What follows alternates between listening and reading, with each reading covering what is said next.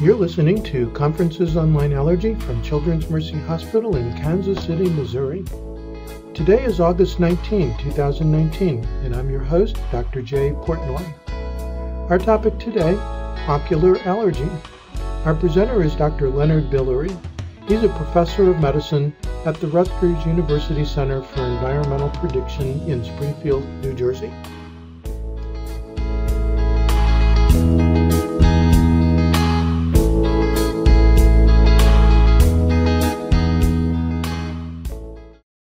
Ophthalmology is a now almost a bastard child in medical school, where it's almost an elective to perform, and it's a choice if you're in a career surgical or along that. When I was in medical school, maybe when we were required to do between 1 to 2 to 4 weeks of it, because it was a surgical specialty of knowledge in that. So as such, in the allergy office, it's kind of very important that we do go over the ocular surface problems, because it's rhinoconjunctivitis, and sometimes perhaps the term is really conjunctivorhinitis, where the ocular surface is really a primary complaint of many patients, and it certainly is equivalent in the intensity and severity. In studies that actually was published by Dr. Blaze and myself, I wrote the ocular component. Blaze wrote the overall, which was allergies across America, and then there was an ENT, and we found the intensity of nasal congestion was really up there, but right behind it and almost equivalent is ocular surface disease, involvement of the eye, and as such, it's really an important feature of how do you address it. What's the differential diagnosis and how to manage it. So that is basically, this is the primer for the allergist in ophthalmology. And I have to disclose I'm taking fees and from which companies, and that's for regards of CME, and provide an overview of the objectives to appreciate the differential diagnosis, which is on slide 3, to recognize the clinical signs and symptoms and to learn the various treatment modalities. As we move into slide 4, in this regards, there is an overlap. When we talk about conjunctivitis, we can talk about the inflammatory response, the rubor, calor, dolor, tumor, and the quote-unquote functiolacia of the condition, and calor, meaning the inflammation that occurs there. It could be from allergic response in general, which everybody, a mixed response from perennial, mixed with a seasonal allergy component. Perennial is really less, and is usually less in the number of individuals, but also less in intensity. If you get seasonal, those are the ones who get conjunctival injection, that swelling of the periocular. You usually don't get that from perennial unless you touch the cat and the cat allergen and you bring it right to your eye. So these are the overview of what's going on. When you look at allergic rhinitis as a national condition, this was a publication that was it was quite fascinating in this regards, that quote unquote, if you look at the numbers of patients, prevalence of patients with allergic rhinoconjunctivitis of more than 7 days, then the numerator is nasal. The denominator is ocular. Across the realm of the regions across the country, when this is done in a national condition study, ocular conditions were seen to be more than 7 days, and were always heavily involved. And this gives you a percentage that, there was a signal that, why are we calling it allergic rhinitis when the ocular condition was there more persistently? And if you look at the Isaac prevalence study for itchy eyes in 13 to 14 years old, it's up there. And, it depends where. I mean, I've been in Beijing, even though it says 7.9, quite honestly, I mean, they wear masks, but their ocular conditions were quite involved in a lot of what we'll call tear film abnormalities. So, get a perspective. This is a background that ocular component is heavily involved in the nasal component in patients who have complaints of what we call allergic rhinitis, because it really is allergic rhinoconjunctivitis. So let's go through what are the various causes of what I will say is the red eye, because it's not, it's good to know, easily how to treat allergic conjunctivitis. An anterior surface condition. It's a histamine-induced itch or tearing, which the experts or the allergists of how to modulate that. But you need to know the differential, meaning what makes this different, or if the patient comes with persistent, acute, or chronic, what makes it different from other ocular conditions that could be sight-threatening or, quote-unquote, not allergic in nature. One of them is discharge. Obviously, if you have an infection far to the right, and this is on slide number 7, it's going to be watery or purulent, even watery, meaning if it's viral, you usually get very watery discharge. You don't get a neutrophilic infiltrate, and even if you do get lymphocytic, it's in the conjunctiva and does not spill over into the tear fluid itself. The purulence is obviously the glue eye. If it's glued-eyed shut, a person wakes up with a ropey discharge that glues their eyes shut, think infection. And so in that regards, do you get a discharge when you have corneal trauma? The only one you get is excessive tearing because your eyes are blinking and constantly. Acute uveitis, which is an inflammation inside the eye, is not associated with an anterior surface response. So if someone has inflammatory conditions, and we'll go over what the symptoms would be, but that's inside the eye. Anterior surface is not usually seen. Similar to what in column 3 would be acute glaucoma, is pressure inside the eye, and therefore you rarely get any discharge on the outside. Whereas cornea, an abrasion, you will get blinking and sometimes excessive tearing.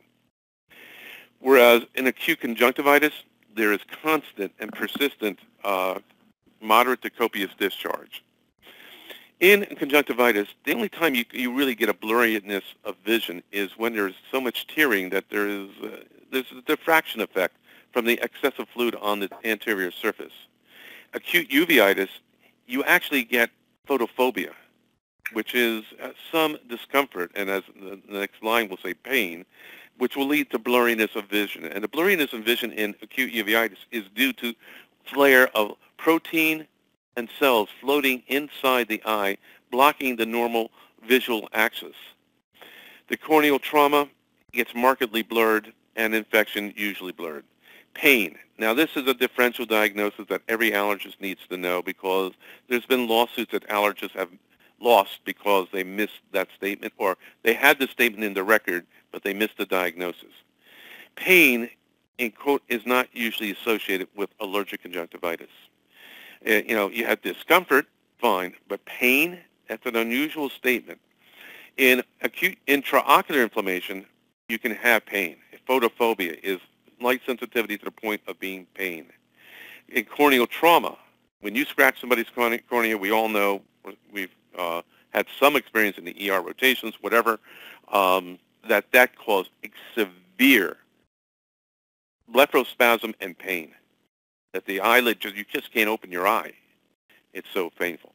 Infection can also lead to pain because you can lead to actual, conjunctival involvement. And it's not just the conjunctival, but the corneal involvement. And the word cornea, you're going to learn the term, is kerato. Keratoconus is the coning of the cornea. So the kerato is involved. So we call keratoconjunctivitis. When you have kerato, it means the cornea is involved. When you have injection, well, in allergic conjunctivitis and acute, it is diffuse. And and as you move toward the fornices, what's a fornix? The fornix is the corner of the eye where the eyelid internally meets the eyeball. That's a cul-de-sac there. That's called a fornix. So it's a diffuse, and it increases as you go to the fornix. Why?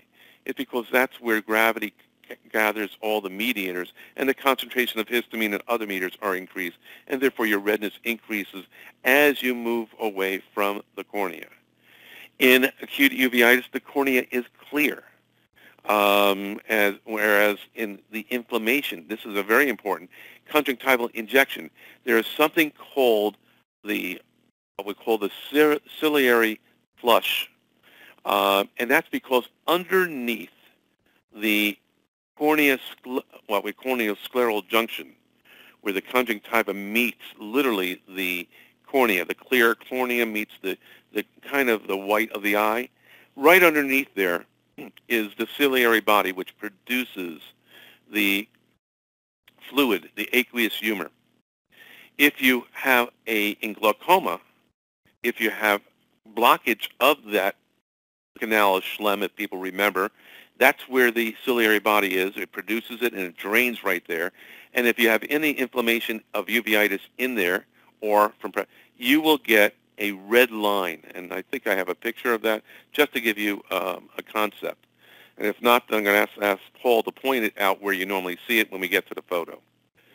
Again, infection it can be very localized, can be very intense. The cornea is clear in acute conjunctivitis. It's clear in a uveitis. There's no involvement of the cornea in intraocular inflammation. Interestingly, in corneal trauma, obviously the cornea is involved, or acute glaucoma, the cornea gets very steamy, it gets hazy. And in infection, it can be, the clarity decreases due to the actually involvement of the cornea. Pupil size, normal in acute conjunctivitis. No pain, normal pupil. Acute uveitis, moderate pain, and the pupil shrinks to decrease the light entry because of photophobia. In glaucoma, it's widened. There's a pressure that forces it to be open. And in routine infection, it's normal. Pupillary light response, normal for acute. Poor because of the response to the light coming in, there is minimal effect. Intraocular pressure. Now, obviously, glaucoma is the only one that's elevated. Now, how would you test that by physical exam if you suspect intraocular pressure increased? Touch the eyeball through the eyelid. It should be spongy. If everybody take your finger and touch your eyeball through the eyelid, you can push on it, and you can feel there's a give. Everybody feel that?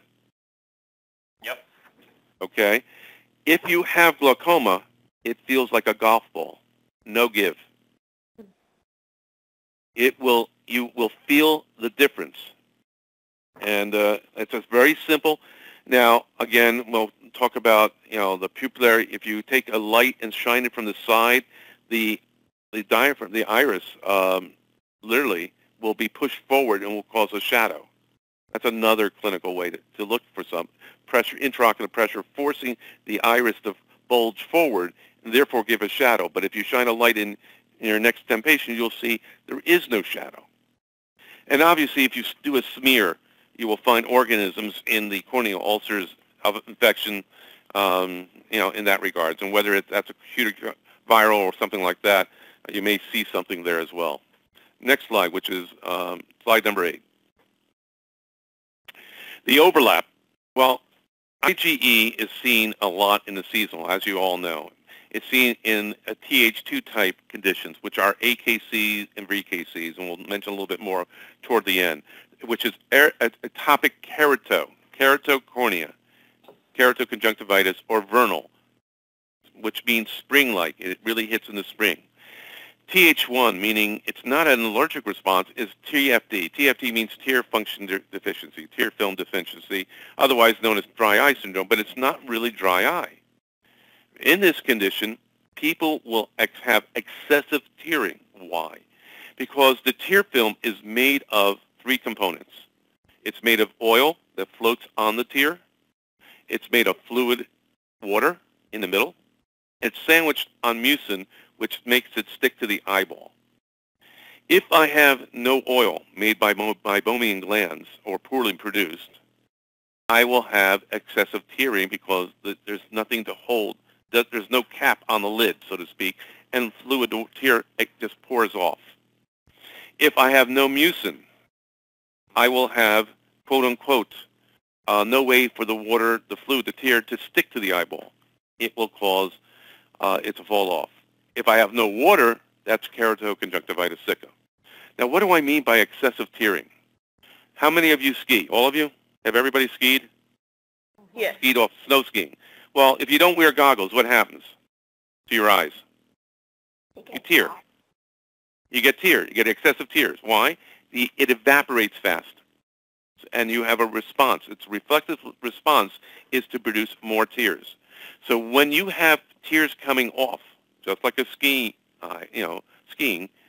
you will reflexively produce more tears, and people will say, I just tear a lot. Now, the answer to that by most allergists, and I tried, this is a clinical pearl, is to give them an antihistamine because they think they have allergic conjunctivitis. Well, if they have tear film dysfunction, you're actually going to dry their eye even more. Meaning there's a defect, and you're causing more of a defect by drying the fluid because they can't lubricate as well. So, again, this is the spectrum from SAC all the way down to AKC, VKC, and vasomotor tear film. And as you get to GPC, giant papillary or contact or blepharoconjunctivitis, those are non-IgE or non-allergic components. But it doesn't mean that they can't have an allergic component, but it means those conditions specifically don't have IgE-mediated processes. The contact is contact, poison ivy of the eye. Next slide. So here's the Th1 versus Th2 paradigm. And it just literally starts with ocular allergy, meaning allergy occurs younger in age. As you hit around age 40, you will start to mix in a dry eye film, whether it's due to menopausal, postmenopausal, or perimenopausal, or medication used by most elderly patients that they're starting to take some agents that will cause secondary drying of the eyes. These are sleeping pills, over-the-counter, a variety of medications, the Zipramine. There's a lot of medications that will cause altered tear film abnormalities. So, and if you look at ocular allergy versus dry eye, again, it's just the different cytokines. In ocular allergies, histamine is an acute allergic response in dry eye, but there is an overlap in a publication that Ham and I wrote in the annals. We reflected that red eye, tearing can be seen in both of these conditions, and in fact, the overlap is quite high. And if you go, as per the prior slide, if it's around age 40, you now have a mixed condition. And again, another clinical pearl. Think about tear film dysfunction being part of it, because when you quote-unquote treat the nasal congestion, and they're doing great on their nasal steroids, the ocular component will come out. Even though nasal steroids will have a positive impact on the ocular surface in these patients, it is not, the primary treatment. But nonetheless, tear film dysfunction, running an antihistamine, my biggest goal is to take them off antihistamines and see if I can get localized treatment, because they do have a tear film abnormality that overlaps the ocular allergy. The next slide, which is slide number 11. Differential diagnosis, therefore. Okay, there is a susceptibility between dry eye and we talk overlap. Irritation, burning in both, meaning when you have dry eye, they call it a burning. It's a burning sensation, grittiness. That's almost historical. You can get that feeling from the patients. In allergic conjunctivitis, the term is itch. It itches more. But on the other hand, you'll get an overlap between those terms. You're dealing with a mixed type of conjunctivitis. You have oculars predominantly seasonal that are more intense and associated with rhinitis. Now, rhinitis is also associated with tear film.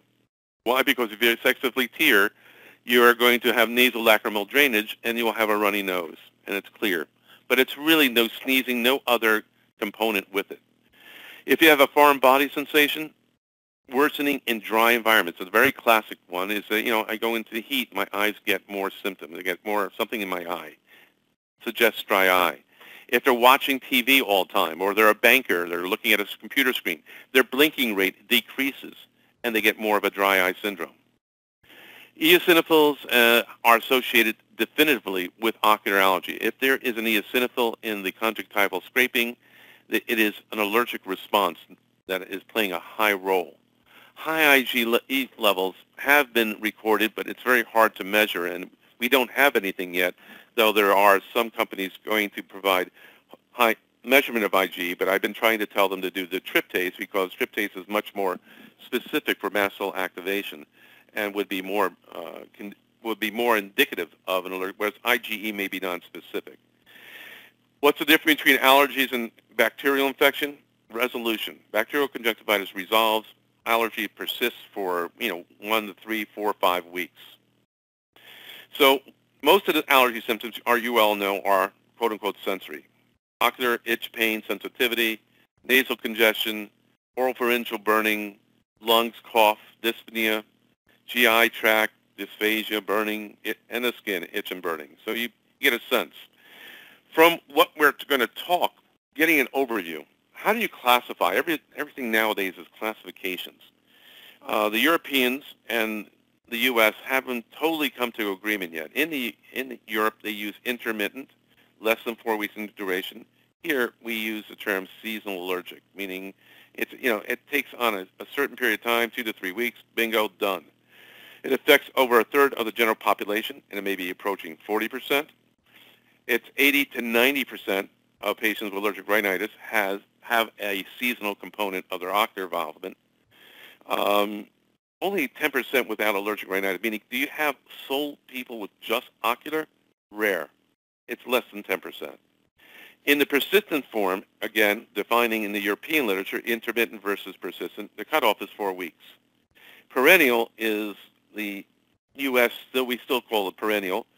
And in a study by Darton, 86, and in a more recent study by Hopkins, I should have put it in here, it was, again, found that patients in inner city health care do have, quote-unquote, perennial symptoms that occur, and it goes up to 10, 20% in the more recent studies based, like I say, out of Hopkins.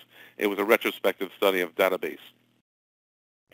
There is an increasing asthma prevalence. Now, in another study that we published in the Annals, and it showed those individuals who had allergic rhinitis and conjunctivitis, what we call nasal ocular symptoms based upon the CDC database, those individuals who had it in the years, 10 between, 5 to 10, 10 to 20, those are the ones who had 3 to 5-fold development of asthma, meaning if you have kids with severe, moderate, persistent forms of allergic conjunctivitis, rhinitis as a child, they have an increased frequency of having asthma as they evolve in age. Overall, the prevalence affects 25, maybe as high as 40% in a recent survey, meaning self-reported survey, but it's probably closer to 30 to over 30.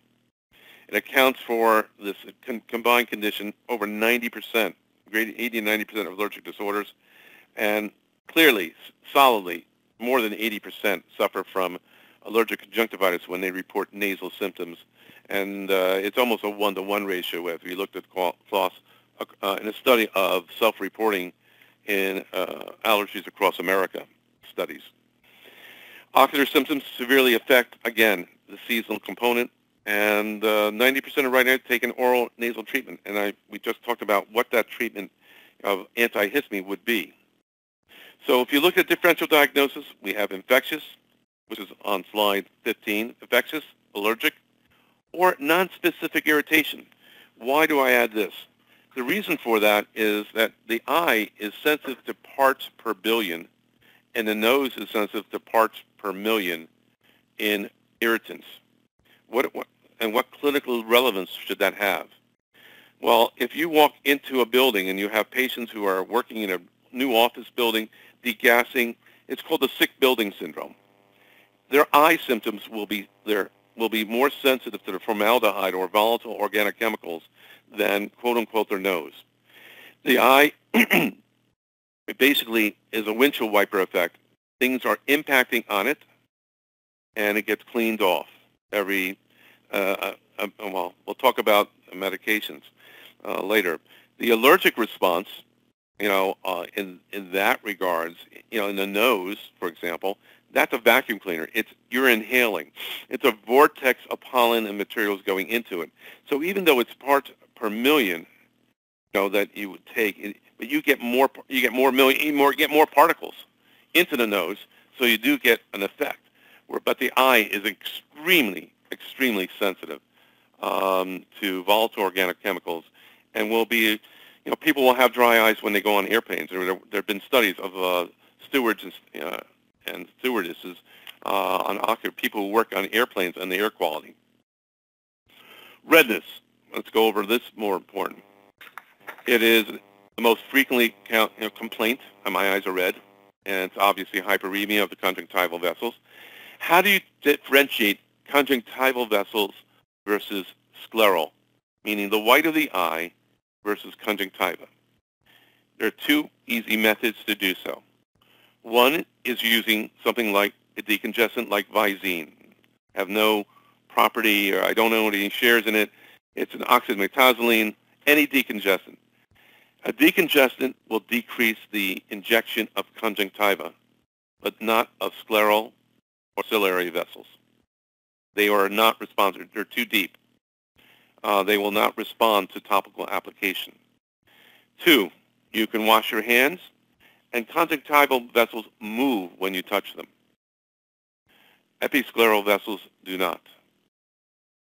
Conjunctival vessels, three, this is a low tier, not associated with pain. Remember, conjunctivitis is rarely associated with pain unless it involves the cornea, inside the eye, something is involved. Whereas episcleral may be painless, but can be painful as well. You look for erythema of the eyelids. Subconjunctival hemorrhage is a really scary one, but it's one of the most benign.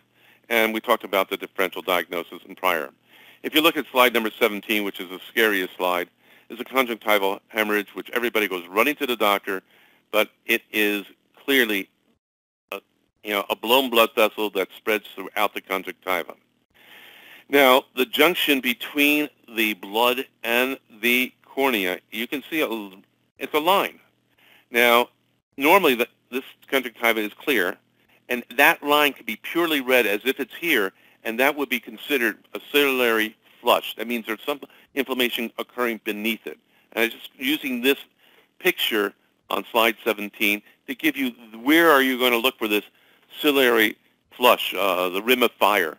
As people will say, the Pacific Rim with volcanoes. The Pacific Rim of volcanoes is around the cornea at the junction with the conjunctiva. That's where the ciliary body underneath of it, it deposits immune complexes. So why do I use the word immune complexes? Immune complexes cause inflammation classically when they deposit at a site from high pressure to low pressure where there's an eluate, such as kidney. The glomeruli produces urine. High pressure, arterial through the glomeruli, and once the urine is excreted, the immune complex deposits and causes glomerulonephritis. The same occurs in the ciliary body where there's an eluate. The same occurs in the brain where there's CSF produced. But what another place for immune complexes, which is very unusual, but we see it and it's understood, in vasculitis at turbulent sites on arterial branches. So immune complex disease is an area where I trained at the NIH where it was involved. Slide number 18. Pain, we talked about that. Pain is not allergy. Think something else. Sudden increase in intraocular pressure, trauma, something else. Foreign body sensation, again, other causes. You can even get rubbing of eyelashes against the cornea where it rubs inside, which we call trichiasis. Photophobia, again, inside the eye, not normally seen. It's seen in something, uveitis, iritis. Can also occur in corneal because the corneal nerves are exposed. Itching, we talked about. Classically, burning, we also, as an overlap or associated with tear film, but it can occur together. Scratching and burning, as we said, are dryness issues. And therefore, you have to think about other drugs. If you have keratoconjunctivitis sicca, that's true from Sjogren's, but you can get excessive tearing in tear film dysfunction. That's where the word watering comes in. It's an inadequate tear drainage or reflexively, as we just discussed. Next slide. Here we have the classic eye. Again, so we talked about where would we see the rim of fire, where the white meets the quote-unquote, the iris, okay? Where I show the conjunctiva.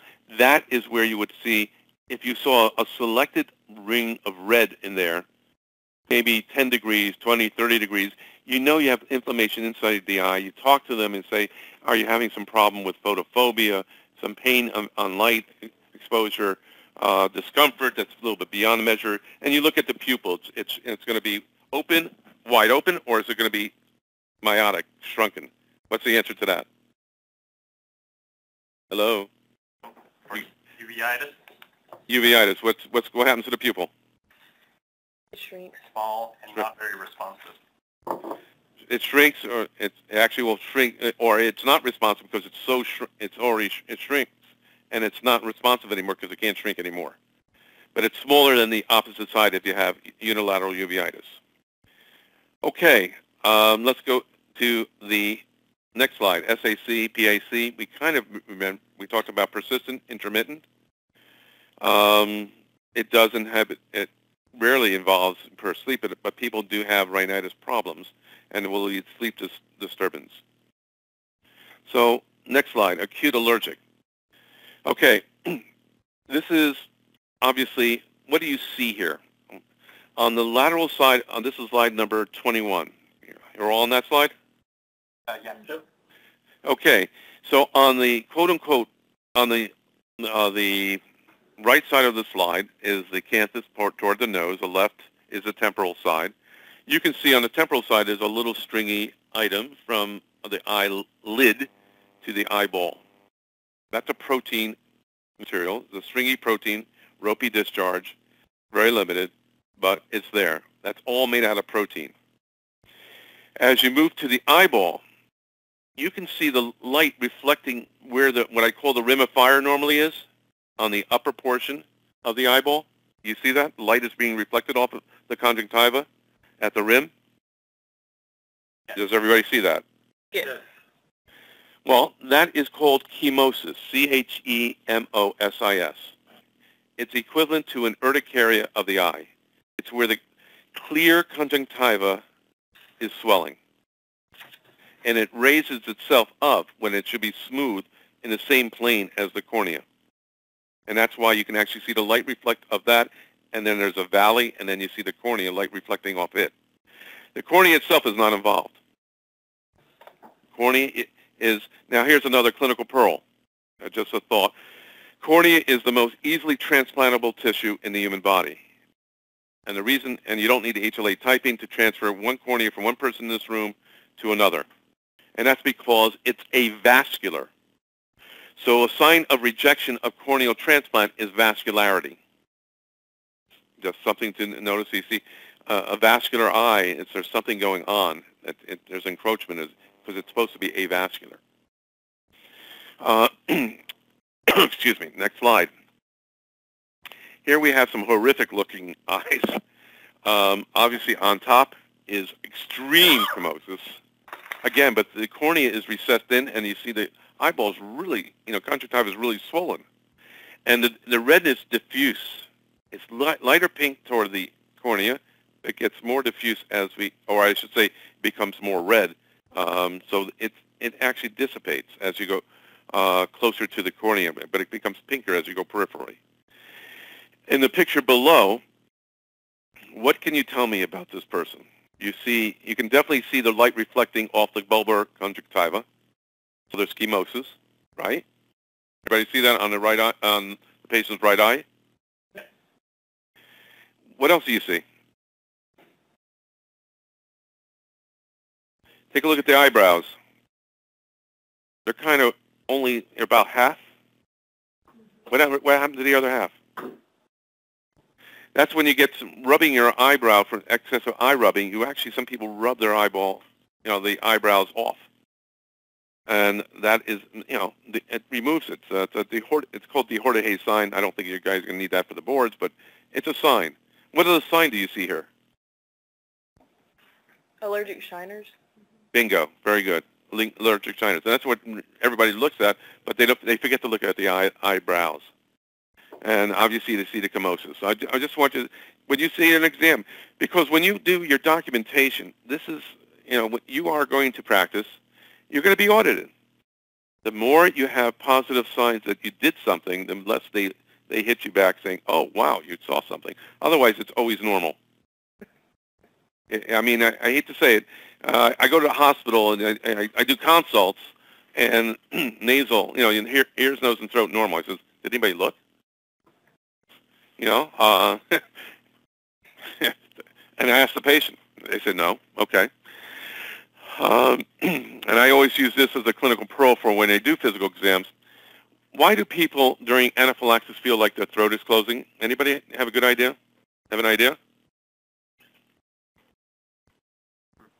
You get your lecture on anaphylaxis? We have. But why does it feel like your throat's closing? What's that? Well, let me just say that what is the periocular tissue is a very common tissue, number one, for seeing angioedema or anasarca, right? If you're in the intensive care, your person's hyperpropionemic, and they're horizontal, meaning they're lying in bed, they will have swelling of their eyelids in the periocular tissue. It's anasarca, where their oncotic pressure is low and fluid comes out. Also in angioedema, you actually allergic response, you have a lot of spongiotic tissue that around the eye occurs. Now, what's that got to do with the throat? Look at the uvula. The uvula becomes a golf ball during allergic responses or anaphylaxis. And if you have a golf ball in the back of your throat, you're going to feel like, what? Can't swallow, can't breathe, my throat's closing. So one of the clinical pearls when I train is that before you start your desensitization and penicillin, look at the uvula. And if it reacts, you can't make that up. Or a person says, I think I'm starting to react. So the two things I always look at is their oxygenation, their uvula, and listen to their lungs. And many of them are just mentally afraid. And I continue with the desensitization, and they do fine. But again, if the uvula swells, you can't make that up. Or your oxygenation drops, you can't make that up. You can make up wheezing if you really know how to do that. Okay, let's continue. Next slide. Allergy is bilateral. We talked about ocular itch, redness, the puffiness, and edema, lid edema, chemosis we gave over. Burning, stinging, we talked about what burning really does. Stinging is dry eye. Tearing is excessive, could be from allergies itself or tear film abnormality, where you have an abnormality either the meibomian gland producing oil or the mucinous glands producing the protein mucin. Rarely is associated with photophobia, but I put it there because I wanted to highlight that statement. It's not common. Next slide. Atopic keratoconjunctivitis, which you need to see. You actually see, if you see 20 patients with atopic dermatitis, you probably have 1 or 2 patients with atopic keratoconjunctivitis. It is usually bilateral, more severe. It is much more severe than the SAC, seasonal or perennial. They definitely have burning as well as itching and excessive tearing. And they do have tear film abnormalities as well as allergies. It's just an overall problem. And they have a gritty sensation, many of them, with photophobia because the term is atopic kerato. It involves the cornea in the more chronic forms. It's perennial. It has a stringy mucoid discharge and a droopy lower eyelids, more commonly seen in elderly over time. Can it occur in children? Yes. Whereas vernal is predominantly in children. We're going to talk about vernal. Predominantly in children and burns out by the time they're adolescent. So there is a difference in age in looking in that. The signs are indurated, macerated eyelids. I'll show you a picture in a minute. Secondary blepharitis and meibomianitis, which in the glands themselves. If you really get, if you're rotating with me, or if we give you ocular allergy pearls and signs, so this is 101. So we will go to 201. We go a different level. We go over pressure readings and looking at meibomian glands. How you can tell that there's just by examining the eyelid. It's almost like you're looking at capillaroscopy, which I used to do, or I still do, for patients with autoimmune diseases. But you can see meibomian gland dropout, and that shows a decrease in glands. If you want to take a quick look, lower your eyelid or lower your patient's eyelid and look at the rim, and you will see like almost little rivulets. Those are little rivulets there are literally oil-producing glands that run to the eyelid edge. and they drop out as dry eye forms with age, especially. And it's the same thing if you ever look at anybody do nail fold capillaroscopy there? Anybody? No? Well, if you ever see a Sjogren's patient, take your ophthalmoscope, which is nothing more than a magnifying glass, 14x. Put a little water over the nail bed and look at it, and you will see, in normals, you will see normal loops of capillaries. In Sjogren's, you will see dropout, and every site of fifth or sixth or seventh, there is looks like a glomeruli. It's a blown up blood vessel. That is consistent and for a diagnostic purpose of an autoimmune disease. Next slide. Too many pearls. And too little time. Too little time. Next slide is now we have the bilateral AKC patients, macerated, lower lids involvement, redness of the eyelids, redness of the eyeball, and may have involvement of the cornea as well. Next slide, which is a single eye being shown on slide 26.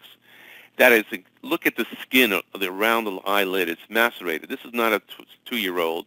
This is a 62-year-old who's had chronic atopic keratoconjunctivitis. And look at the upper eyelid. Is it touching the pupil? Yes or no? Yes. That's ptosis. Your eye, if you look at the next 10 patients, look at the normal eyelid and the position it normally holds regarding to the pupil. It's about 2-3 millimeters above it. If the eyelid touches the pupil or seen to be almost touching the pupil, it seems to be ptotic. Ptosis appears to be present. Okay? Also, what you also notice here, on the lower eyelid, there are no eyelashes. They're rubbed out. They've been suffocated. They're gone. Problem. Next slide. This is slide 27. Keratoconus, we talked about that. Coning of the anterior surface and that's just looking at it. If you look at the next 10, you'll see normal curvature. If you look at the slide on this slide on the left, it's about 3-4 millimeters bulging out in the middle, 4 millimeters. But that's quote unquote. Now, what you don't see here, and you can see, if there was glaucoma, the inside, the iris would be bulging forward. Right now, you see it flat. You can appreciate the flatness of the pupil and on the iris. I mean, you can appreciate it here. But if it was bulging, the quote unquote, the iris would be flaring out. In the middle picture, corneal ulcers, classic. Now, the reason ulcers occur in patients with AKC is because of something from eosinophils called major basic protein. And if you remember from asthma, major basic protein is deposited in the epithelial cell layer of the bronchus. You will get ciliary bodies. Literally, you will get the ciliary sloughing, epithelial sloughing if you look at their sputum, which you guys don't do anymore, but you would see living cells beating, and major basic protein is an anti-glue. It deglues epithelial cells. So again, these are the famous Crayola bodies that you remember from Robin's textbook pathology. Now, take a look at the upper lid, upper portion of this slide, of this middle picture. You see blood vessels encroaching upon the cornea, correct? You see it? And why is that? Because there are blood vessels. These are where the eosinophils are causing inflammatory response. So there is a growth factor for blood vessels to go there. Not that they had a corneal transplant rejecting. They're having an involvement of attraction of growth vessels. In the third picture on the right, those are transistots or hornet. Those are eosinophilic deposits that are evanescent. They're there for 6, 12, 24 hours. So if you see them, take a picture and send them to an ophthalmologist. They'll be duly impressed that you noted. Because those are classically seen in what we call limbal involvement. It's at the limbus of the quote-unquote the bulbar conjunctiva versus the junction with the cornea. Next slide. We're going to finish this off quickly since we have 10 minutes left, correct? Yes. Vernal. Vernal is seen in kids, and you see the word vernal is that it's spring. It's a frequent onset in spring, but yet 50% of the time their skin tests are negative.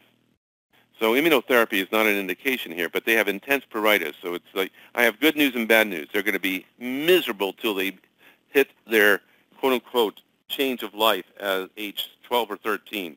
And some of this starts at between ages 3, 4, and 5. So you have 5, 6, 7 years of misery. There are nonspecific triggers from wind, dust, or bright light, intense pruritus, foreign body sensation, and excessive mucus discharge, which could be stringy, and photophobia because it involves keratosis, the cornea. And like I said, the cornea is usually due. Where is the droopiness, though? In AKC, it's normally in the elderly in the lower eyelid. In the quote-unquote invernal, ptosis more commonly involvement of the upper eyelid due to the infiltration of cell involvement. You get cobblestoning on the upper tarsa. We get a white linear scar sometimes seen, but that you don't need to know. More so the, that will be in lesson 201 showing you that. Maybe it may have a shield ulcer, just like I showed you the ulcers of the cornea before. Transverse dots, as I showed you on the limbal sites, those are classic, or Horner's fault. There are epithelial cells and eos at the superior limbus, which are more common. Next slide. It's a sight-threatening disease. You don't see them much in the United States. You see more of them in the Mediterranean basin, so therefore children coming from Mediterranean, Asian, African, Middle East, Sahara, association with atopic disease, 37%, 35% by history, 51%, half of them were skin test positive. There is a study out of Israel that 50% of them, or a lot of them, greater than 50%, 70 to 80%, had a positive test, patch test, actually delayed hypersensitivity to dust mite. And as I said, the issue is that the onset is before 10 years of age, resolves 4 to 10 years after puberty. It's good news, bad news. You have it, and it's going to take time, but you're going to lose it, thank God. Otherwise, it's horrible. This is the cobblestoning you see on the upper eyelid on the left on the slide number on slide 30. And you can see again the transverse dots, little vesicle blister pack, gelatinous limbal infiltrates on the right. Well, that's the limbal type of BKC versus tarsal type. You'll hear that term. Again, here, next slide on 31, tarsal type involving the upper eyelid and the Horner dots on the right, limbal type. Next slide, slide 32. It's bilateral. Look at the gelatinous. You can see the light reflection of these papillaries on the upper eyelids. Next slide, slide number 33. Symptoms, again, for GPC, normally seen with itching, blurred. Again, it looks pretty much like everything else except one thing. Probably not allergic. But it can be associated with people with allergies can have it.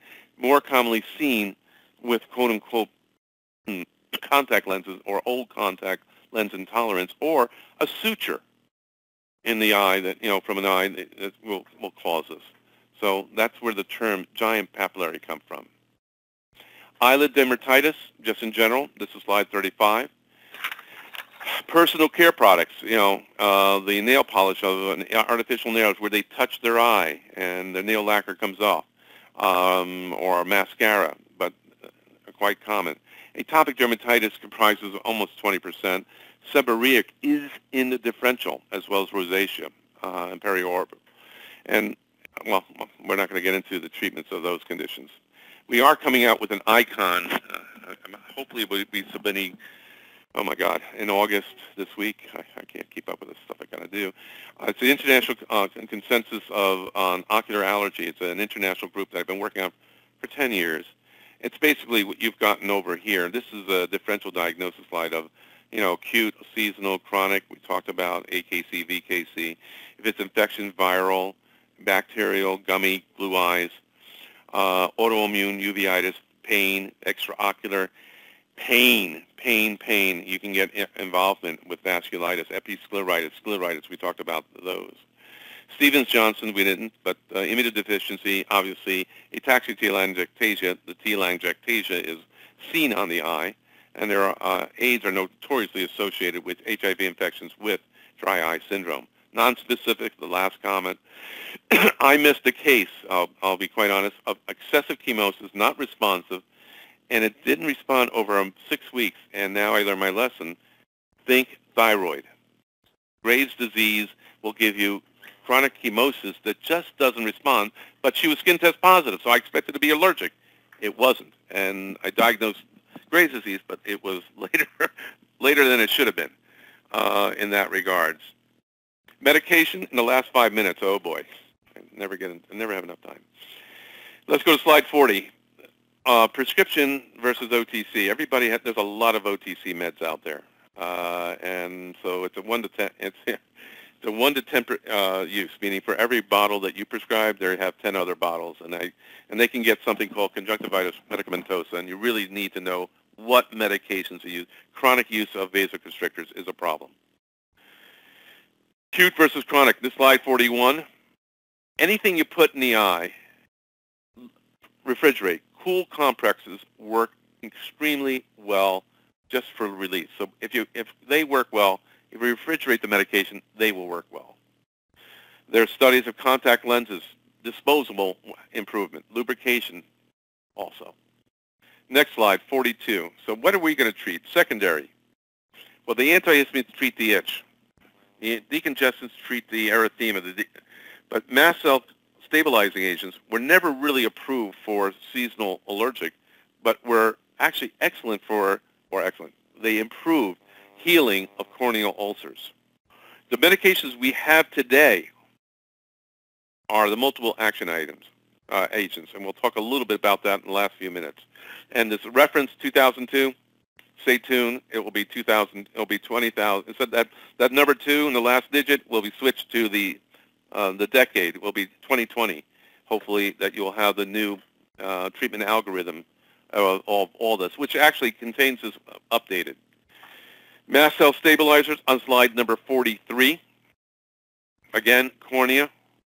Again, many of these drugs are no longer available. Now, or not available here, but available in other countries. Topical antihistamines get rid of the itch.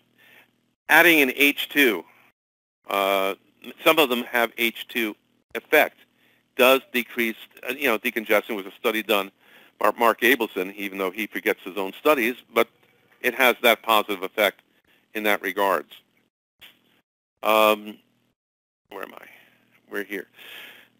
Next slide, 46. 46, steroids. There are steroids you could use, and that steroid is loteprednol. In the low concentration, 0.2, it's called Alrex. It's specifically indicated for allergic conjunctivitis, but many health plans don't approve it. So use loteprednol 0.5%, Lotemax. It's higher concentration. It has a poor absorption into the eye itself, and as such, it will quote unquote it will not have much of a change in pressure. And I use it especially like you use steroid bursts for asthma. I use this for severe eye disease.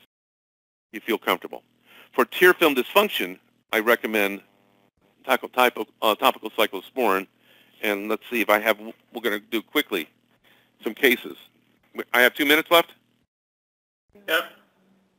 Okay, 26-year-old mildly asthmatic, been treating for immunotherapy several years. Comes, follow-up. To associate with birch pollen, ragweed, dust mite, develops progressive irritation in her right eye, unilateral. So you got to think about that. It's unilateral, 26-year-old. Does not complain of any change or asthma, does not complain of any nausea. Her eye initially had ropey discharge from the one eye. Now she's noticed eyelids appear more sticky in the morning, gummy, gluey, right? She comes in for a routine visit. Examiner says, you see opaque yellowish mucus strand is noted on the eyelid with moderate injection of conjunctiva. The other eye had only mild injection. And the answer is, what do you treat this with?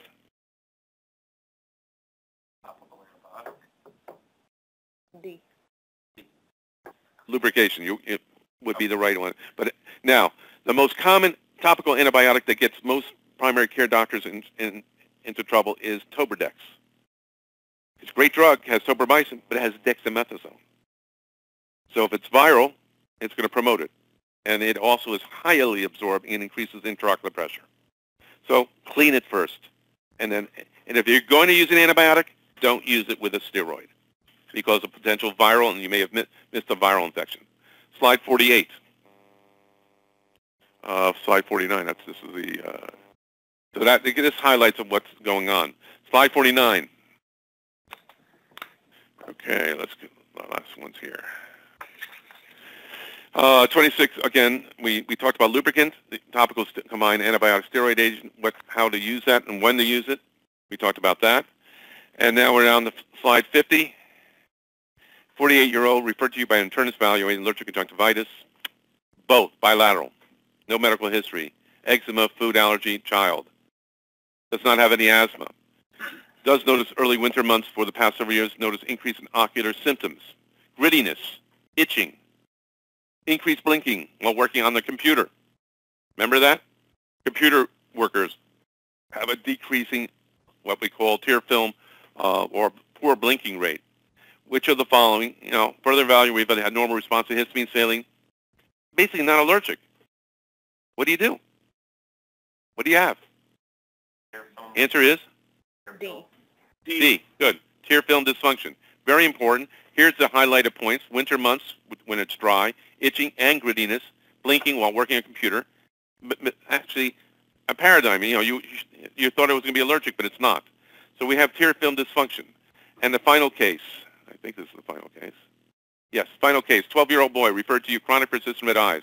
You're now you guys are in Kansas City, but he just moved there, and he moved there from Morocco. The mother describes the child as having symptoms at a time running in Morocco started approximately 3 years ago. Again, that almost gives it away right down to there. He has a runny nose, watery eyes, mild injected with white, ropey filament lower fornices. We know where the fornices are now. We do see some boggy nasal mucosa. Antihistamines have been used only intermittently, not worked very well.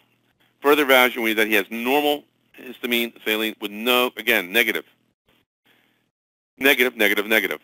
And the answer to this is VKC. Done. I'm sorry I'm a little bit overly sorry we started late, but just to give you a flavor of where some caveats are. Any questions? I don't think so. No. So I always normally show you a slide here, and I said for every one nose, there are two eyes. So it's a double the trouble. Just add it to your, just add it to your physical, and it works. And people appreciate it because especially after treating their nasal symptoms, their ocular symptoms become more pronounced. Okay. Thank you very much for your Paul? talk this morning. We Okay. appreciate it. And have a good week. Okay, thank you. You too. All right, bye.